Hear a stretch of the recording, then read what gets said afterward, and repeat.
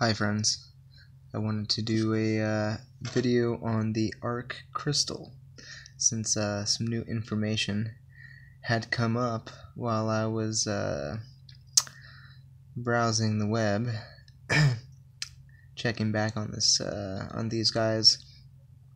Basically, the arc crystal. Here, and we'll go over the website. Available for order now. I think they're like $1,200. So it's a precisely cut quartz crystal, cut along the axis of molecular lattices, and because the molecular structure is all tetrahedral, so they make a fractal shape of that. But the new thing here is the saddle. Now, when I met Mark Hines and held this crystal, he told me that they took this crystal, which was developed into a full battery, about 200 crystals to make a battery like a car battery, like a 12-volt car battery, and he brought it to Raytheon, where he said that he almost didn't make it out of there alive, and without this technology. A few days later, he had money seized from his bank account and put on the terrorist watch list and no-fly list. I think since he's been taken off of those, but I do believe they did at that time make an agreement that this was not going to be a battery and that they were not going to market it as such. Instead, it's marketed as some healing crystal or some such. Well, I was wondering, okay, well, cool, they're just going to sell it as something else. But they actually changed it so that it isn't a battery.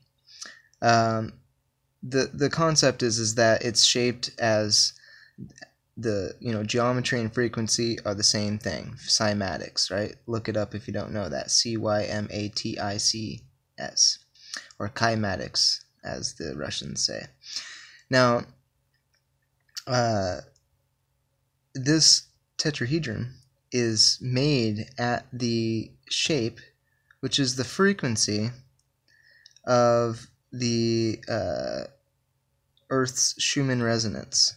So as long as it's in the Earth's resonance, it's always going to be resonating. Okay?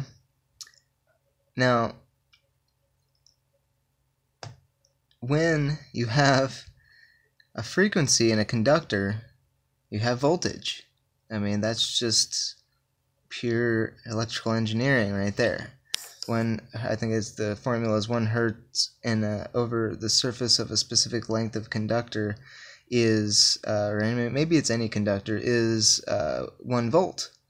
So each one of these puts out about, I think it says 8.75 volts on the patent.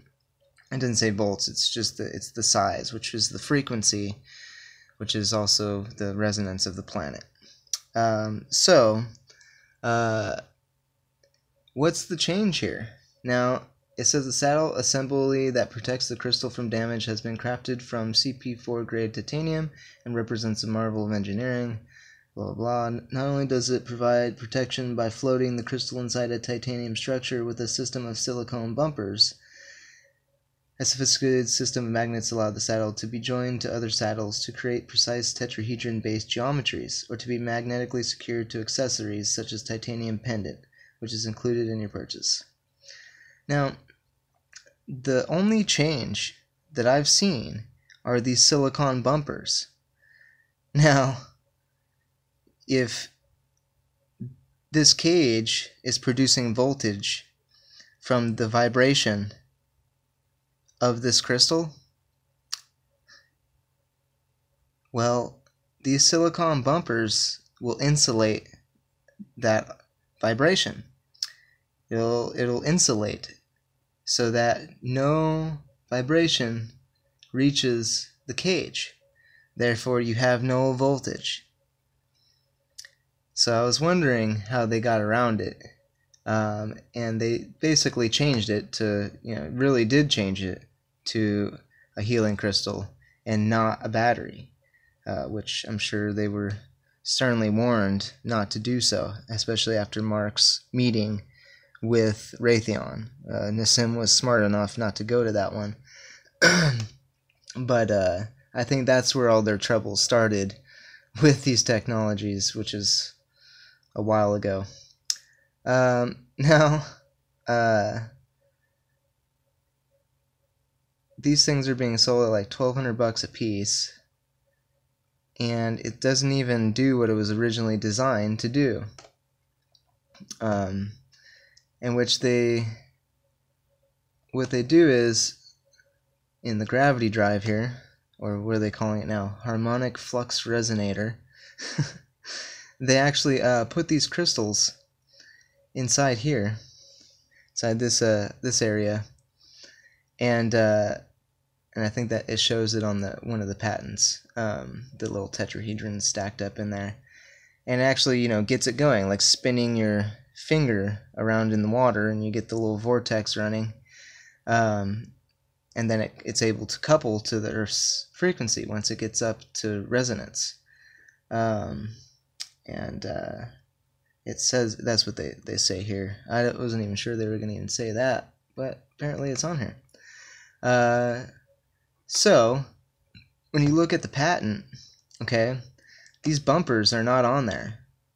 Okay, it doesn't talk anything about the cages or the bumpers. It's just purely a crystal. So it would be easy to put these little bumpers in without anybody really noticing, and oh, it's crystal, so of course we have to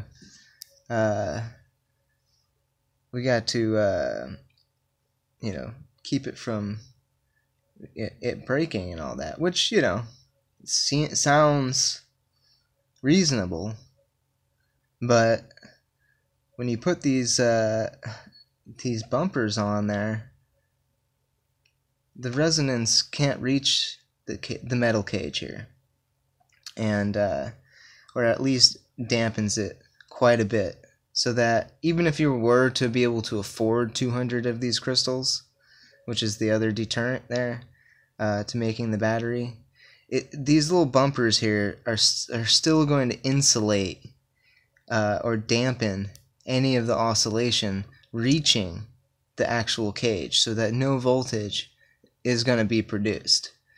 So, again, I'm going to say this because I don't think that they can or are willing to at this point.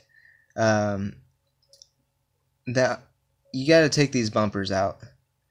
Okay, I would recommend just building the whole thing yourself from your own lab-grown quartz and the whole thing. Nassim says, oh, it took 25 years to get this made. Now, I understand you have to cut it along the molecular lines and everything like that, and that can get pretty difficult. I do understand that. But 25 years, you have to think there's some other things going on there, especially when, the person who was funding Nassim originally told me personally that this was a battery, a free energy crystal battery that never runs out of electricity because it's running off of the frequency, the wireless frequency of the Earth. Okay? And the shape is the antenna.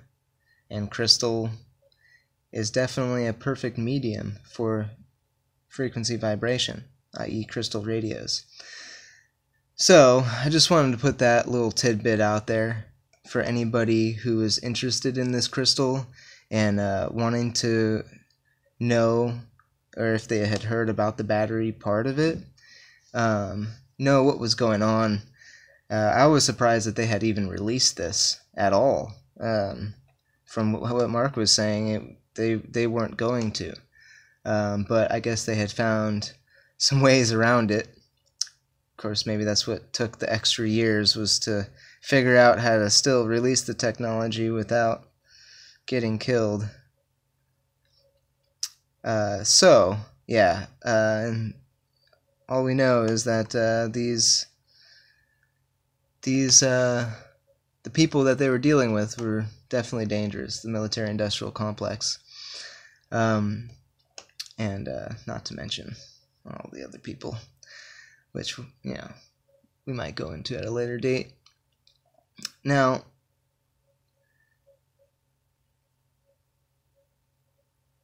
when we see things like this being done, we have to know that the people that are doing this because they're scared, because they've been warned. They're obviously afraid.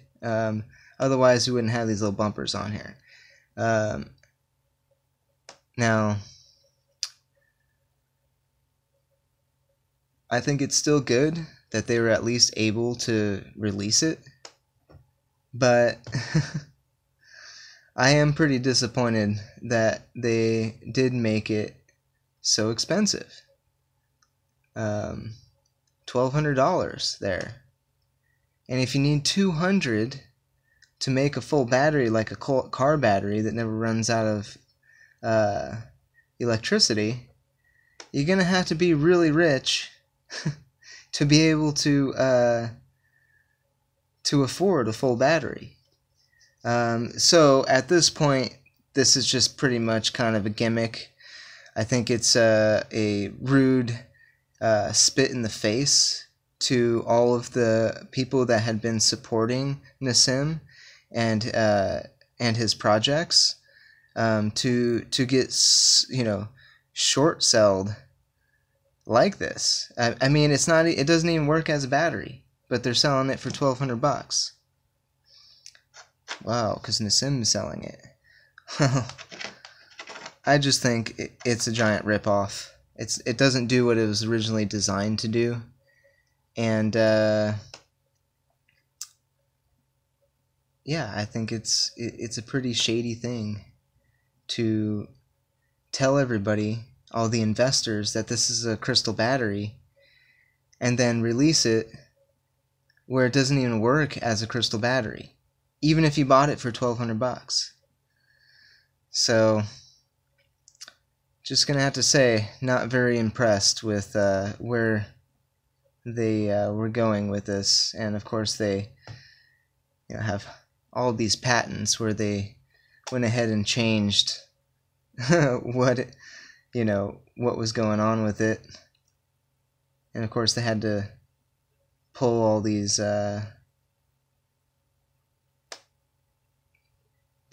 patents before they were reviewed and refile